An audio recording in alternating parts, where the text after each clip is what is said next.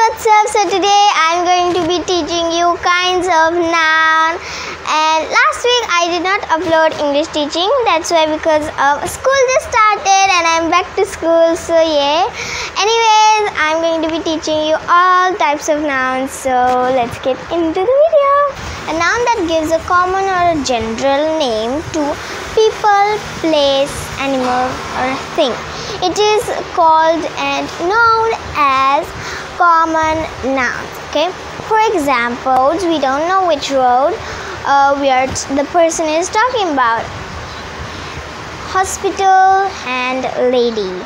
So we don't know which lady they're talking about, or which hospital they're talking about. Yeah. So common noun, as you seen in PPT, it is a general common thing. For example, a book, table.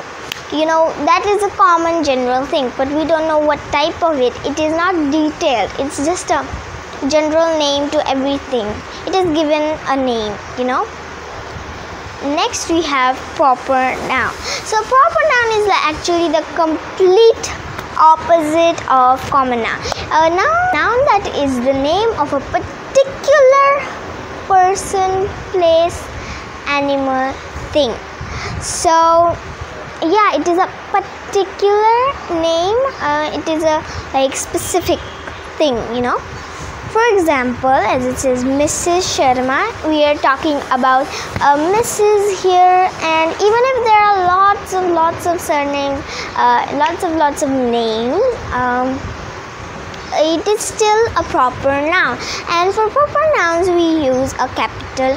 First letter is supposed to be capital. Samsung phone, it is a specific type of phone. What is it? Samsung phone. And Pune, it is a city we all know. It is not just a regular city. It is like a specific place, you know. And Pomeranian. Okay, Pomeranian is a type of dog. It's a given name for a specific dog. They are very fluffy and all that. But yeah, they are all proper nouns. So yeah. Next, we're going to be learning about collective nouns. So, collective noun. Things is called collective noun. Okay, for example, school, set, and swarm are collective nouns. Okay, a pack of wolves, a school of fishes, a set of brushes, a swarm of bees. As you see, it is a collective noun. It is a name for a group of things, animals, people. Okay. Then we have abstract and concrete nouns that you cannot touch or see are called abstract nouns. Nouns, for example, happiness, honesty. Can you see them? You cannot touch them as well. So they are abstract nouns. And nouns that you can touch and see are concrete nouns. The total opposite. And yeah, for example, books, table, bed, whatever, you know, you can touch them, you can see them. So yeah. And then we have other types of nouns. So I have put this in category because there are very little to know about, and so yeah, as you can see here, there are very little to know about, so I just put it in a group. So countable noun, nouns that can be counted. Nouns that can be counted are called countable nouns. Nouns that can be counted are countable nouns. For example, pencil, flower, or watch. They are all countable nouns. You can count them. 1 pencil, 2 pencil, 1 flower, 2 flower, or a bouquet of flowers. That is called a collective noun.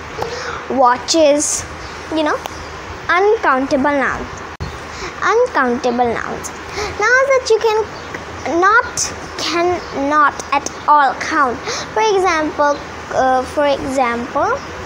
milk, butter, water. You cannot count them. You use them in liter, milliliter, grams, kg.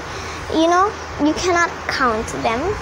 And compound nouns. Okay, so compound nouns. So we made a noun or a word from 2 other nouns.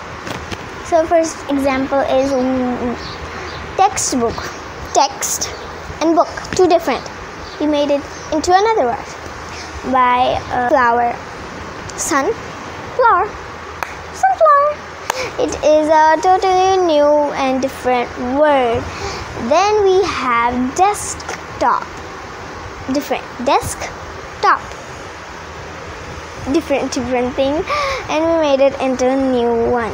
So that's it for today, everyone. Hope you understand what are the types of noun, and there are, I think, 3 more nouns. Yeah, there are 3 more nouns, pronouns, singular noun, plural noun, but I will be putting them into another video because they are like more you have to learn about them. There are rules you need to learn.